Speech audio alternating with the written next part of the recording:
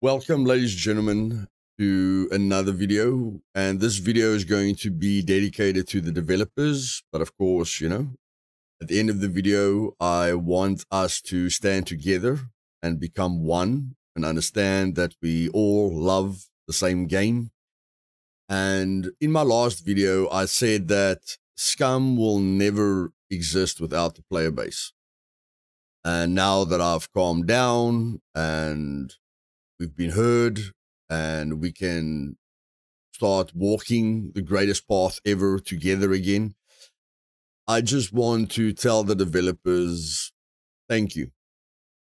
That's all I want to say to the developers. Thank you for everything. What I didn't say in that video is that without the developers, Scum doesn't exist. We don't exist. It's like people that, it's like all the hate that I get. If I wasn't here, then you would have nothing to hate. If my community and my servers weren't there, you would have nothing to be hurt about or angry about. And it's the same with the developers. If it wasn't for them and their fantastic game and their fantastic vision and their blood, sweat, and tears over the last 6 years, yeah, it's almost 6 years.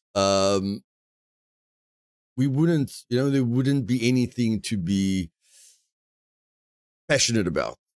There won't be anything to be angry about. Like, there wouldn't be, Scum wouldn't exist.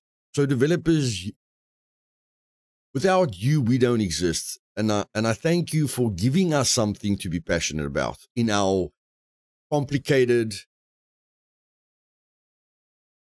in our complicated world where we all suffer with different problems. Every country has got its different problems. Everyone knows South Africa is going through problems. America is going through problems. The whole world is going through problems.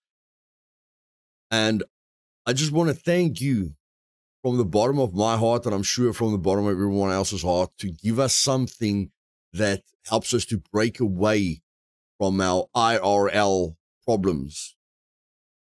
Let us get away from the politics and the problems in the world, and the devastation and heartache. Thank you. And yeah, guys, and from my side, I can't apologize for anything that I said because I meant every word. Okay. So if I hurt my son's feelings or my partner's feelings or my friend's feelings, it doesn't mean I don't love them. It doesn't mean, I don't want to have my son, or I don't want to have my partner, or I don't want to have my friend. It means that I care about them and I want to help them. And that's the same with the video that I made. The only way to get me that passionate and that riled up and say things that I maybe shouldn't have said, but again, I maybe shouldn't have said some things, especially regarding the AI, whoever's working on the AI, but I said what I said, I meant it, and thank you for giving me something to lose my poop over. Because there's a lot of worse things to lose your poop over. I don't know how you guys have ever had death threats, but in any case, what we are seeing on the screen now is what Scum looked like at the beginning. I did cover Scum at the beginning. I loved it. I could see its potential, but I was committed to something else. Would it have been better for me to stick to Scum right from the beginning? Definitely, without a shadow of a doubt. It would have been way better for me to stick to Scum because I knew it had a ton of potential. I knew it had that kind of immersion. Like, all of this footage is my footage that I just, cut together from a few videos that I made at that time. And I wanted to keep playing Scum. I wanted to keep covering Scum, but I was committed to another survival game called Miscreated. And that game had like 10% or 5% of Scum's player base at the beginning, not when it exploded on day one, when it's like 6 months after it came out and the player base dipped down to like 3,000 players or 2,000 players. Miscreated only had 300 players. So it would have been way better for me to jump onto Scum immediately. because I knew Scum had potential and Mistreated was going down according to the entire community except me. But if I commit myself to something, you know, it will take a atomic bomb to get me off it. So I basically just gave up on Mistreated when the developers gave up on it. And then luckily, when they just threw in the towel, Scum was at 0.5 and I jumped back into Scum without even thinking about it. There wasn't even a thought when Mistreated's developers gave up. I knew Scum was there. I played Scum. I didn't record Scum constantly, but I played Scum. But I supported Mistreated because, you know, I don't care about views. It would have been way better for me to cover Scum because of the play, but, you know, there's just 10 times more players. It's new. You know, if I started my guides immediately and I just stuck to them, you know, I would have just gained more subscribers and I would have been at a better place than I am now. But it doesn't matter. All I'm trying to explain to you is that I don't care about views and everything else. I don't care who likes me, who doesn't like me. I don't care about grown-up feelings. I don't think we should have any of these feelings. If you go look at the, you know, the video about the last video that I made about that things aren't funny anymore, all you can see in those comments is frustration and love. I read through all those comments. I think it's almost 1,000 comments. I read every single comment and replied to every single comment. And if you go read every single comment in that video, you will see two things: frustration and love. Okay, it's not just frustration. It's not just hate. There's a lot of love behind it. And that's what you should focus on. That we are behind you. We want you to succeed. We want you to be successful. But although Scum didn't have a lot of content, I enjoyed myself. I enjoyed myself with this game. I could see where it was going. And like everything has improved about Scum, which you guys, the footage is here right here in front of you. You can see a lot of things have improved with Scum. Like Scum is better in 20,000 ways. Okay, not 20,000. Scum is better in 80% or 90% of what has changed. But if you look at the footage, and when I was cutting, when I was getting all this footage from my older videos, I remember the feeling that I got from the game. And what jumps out at me is immersion and attention to detail. Like in the beginning, I had to think about fat. Now you don't have to think about fat. You can just eat whatever you want. But at that time, I had to think about fat. The puppets were dangerous. Like the thin ones didn't do a lot of damage, but the fat ones looked big. They looked threatening. You didn't really want to interact with them. I'm sure they hit like a truck, There was a big difference between the puppets and how much damage they do. So there was various threat levels. They, I can't remember if they glitched through everything, but they were just more stable. Like this footage is when my internet was way worse than it is now, like way, way, way worse. And we didn't have a South African server, so I was playing on a European server. But my ping was way worse, but the puppets were way more stable. Everything just screamed immersion. Everything just pulled me into the game. Even if there wasn't a lot of content, if we look at the other 10% of the game that I feel has been lacking, look at the pellets from the shotguns. There was a time when we shot birds out of the sky. There was a time where hunting, like the animals weren't perfect, but hunting felt very immersive. There was a time where we needed to dry our clothes in a fire. I haven't dried my clothes at a fire in a long time. But I mean, all these things should have a major effect on you. Like if you jump into water in the south area, you should stay cooler for way longer. But if you get wet in the north, you should die. You should die to freezing extremely fast. It's those small attentions to detail, and all these puppets. Like, there weren't a lot of puppets, but I feared them. Like, look at what these puppets look like. I know this was the previous graphics engine, the previous Unreal Engine, but look, just feel like I don't want to get hit by this puppet. These puppets feel dangerous. They look dangerous. You know, they just scream. You know, we'll kill you if we slap you. And I know the engine has changed, but it's that small attention to detail that I feel has been lacking for a while. And my favorite part in Scum, it was between 0.5 and 0.7. And I remember when I dropped down, I can't remember if it was 0.6 or 0.7. I think the traders were there, but we didn't spawn with money. We still spawned with fame. And I remember dropping down, cutting up a tree and a bush and crafting my starting gear and just having 50 fame, which is enough for a sector spawn. And I felt so rewarded. I remember I felt like a new player's going to love this, you know? Like if my friend joined the server, we can just do this basic thing and then both spawn in the same sector and meet up with each other. Yes, there was other things, that was not great, but I mean, that feeling that I got, all I told myself is a new player is this is fantastic for new players. I'm getting fame. I'm getting rewarded. And I'm getting skill points, and it just feels so rewarding, and everything just felt great. The swimming felt better.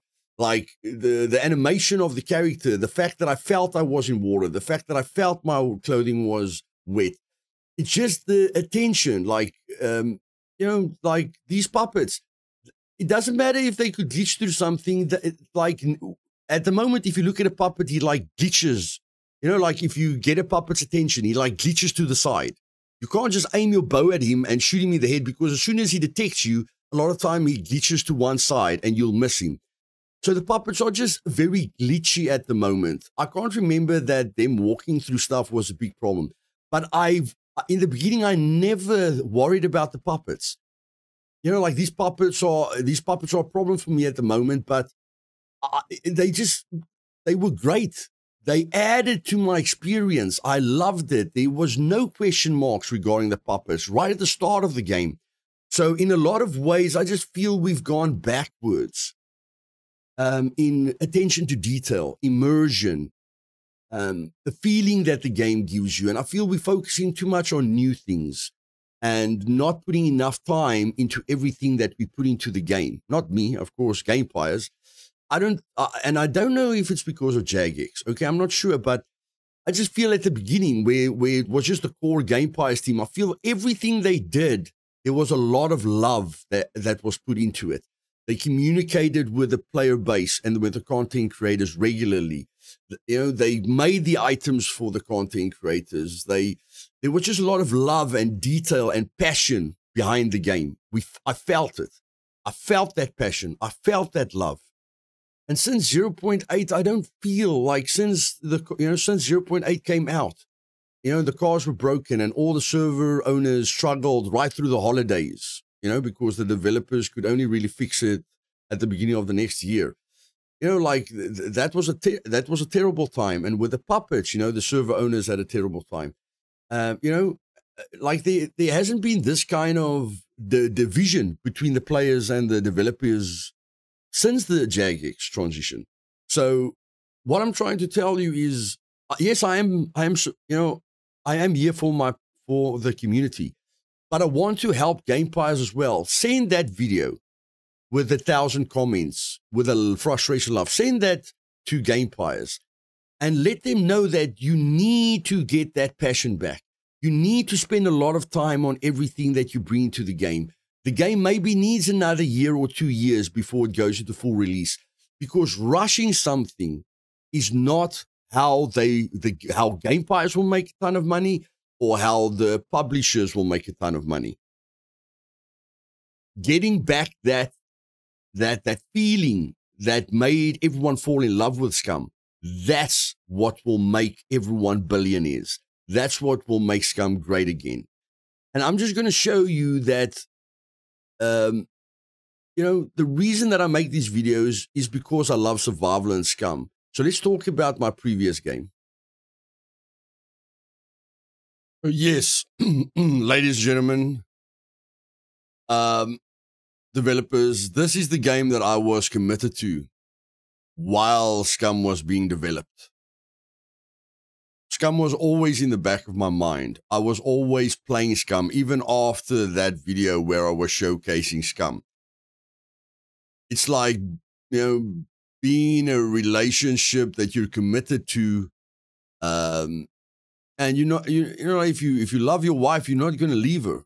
It doesn't matter if there's other options out there. You're not going to leave her. And it's the same with Miscreated. This is what the game looks like at the moment. This is Miscreated's peak players. So I covered Scum in 2018 around year. Okay. Yeah, I covered Scum about year August when it came out. And Miscreated at 400 players, 300 players, 500 players. Okay. 2019, we hit 1,000 players once. 2020, 400 players. This is what was happening to Scum in September 2018. So what I'm trying to explain to you is that this is a better game to cover if you're focusing on views, if you're focusing on exposure. It's a brand new game. Okay, so it would have just been better for me. More views, more profitable, just better overall. But what I'm trying to tell you is I covered the game in the beginning, but then I had to go back to what I'm committed to.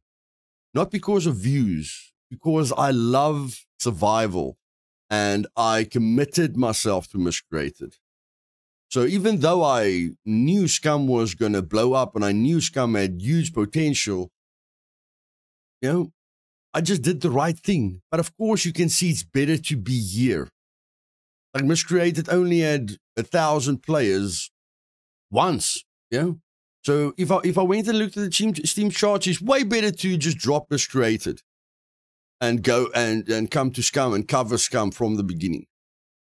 But I was committed, and I never thought Miscreated would fail. Like I never thought the developers would give up on Miscreated.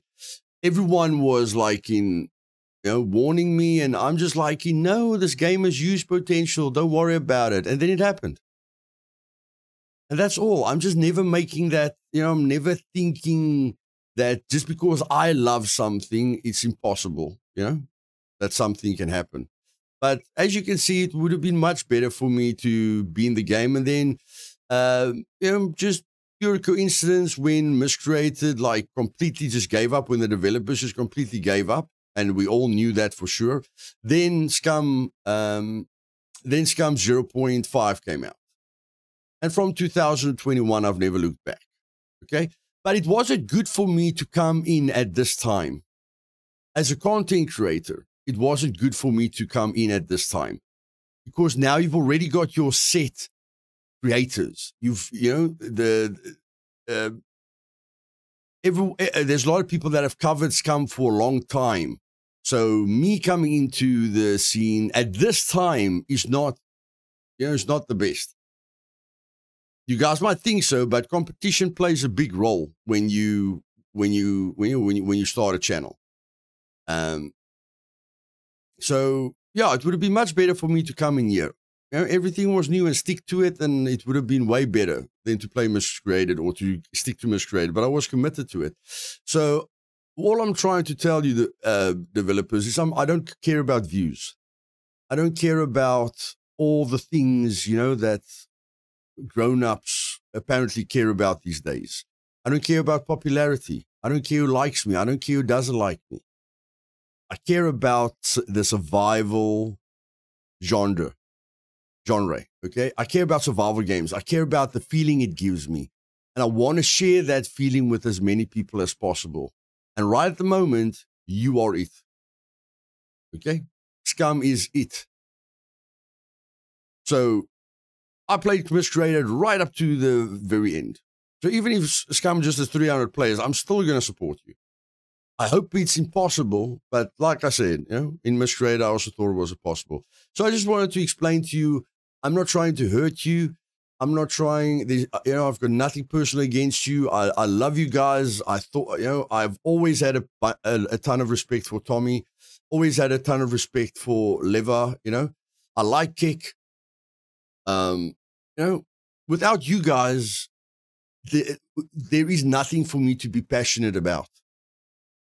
Truly there. So I just want to thank you guys, from the bottom of our hearts. Thank you for giving us something to be passionate about. Thank you for giving us something to fight for. And just understand, in today's world, we cannot think everything is moonshine and roses. If everything still belonged to you guys, we would still believe that all of the development team can profit from this, and can, get shares and whatever the case would be. Like, we would still believe that the entire team was passionate about this. But since Jagex, the publishers, we know that financially doesn't work like that. We know that you're being put under more pressure.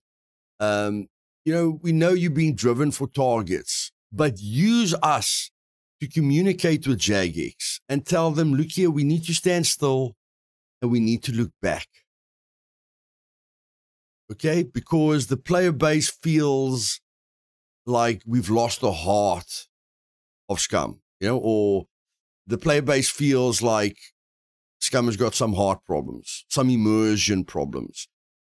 And we can't just focus on server performance, because the main love that people have for Scum is the immersion, is everything that we put into the game, the metabolism, the original ideas we had for Scum, but basically immersion. Immersion means you break away from real life, you break away from your problems, and the game captivates you. Like, when I'm enjoying Scum, people can talk to me, I don't even hear them. It's like I've got an IMAX screen in front of me, and I can't see or hear anything else. I am that guy, the guy in the game. I am that person.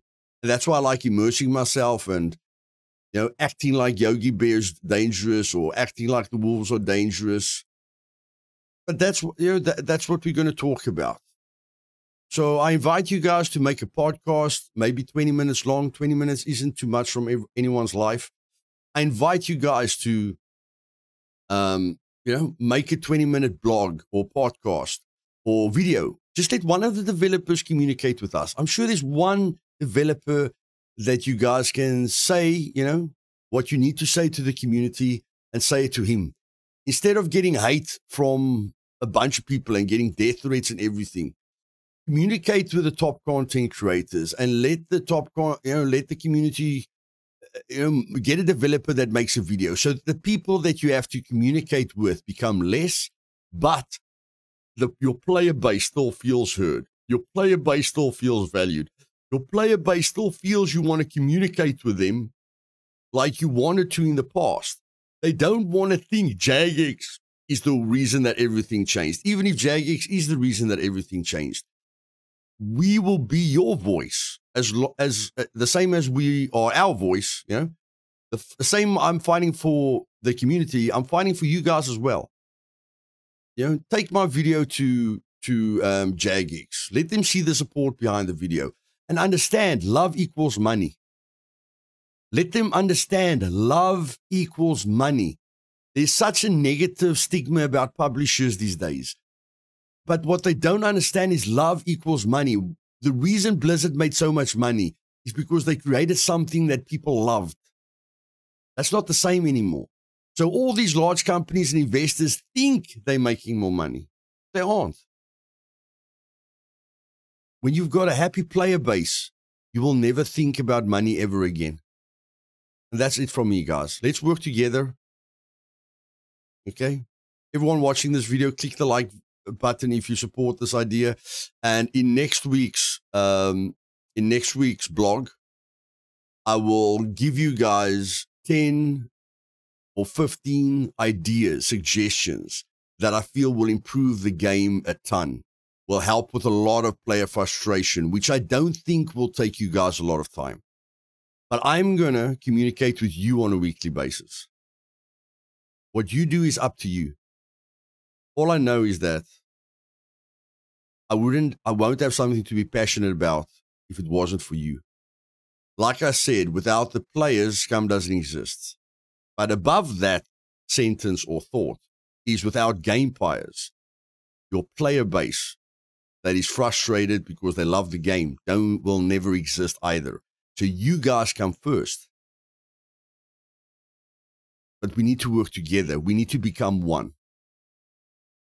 So like the video if you liked it, guys, and subscribe if you want to help me make Scum what we know it can be. And if any developer watched this, I thank you for your time. And I'll see you next week. Cheers.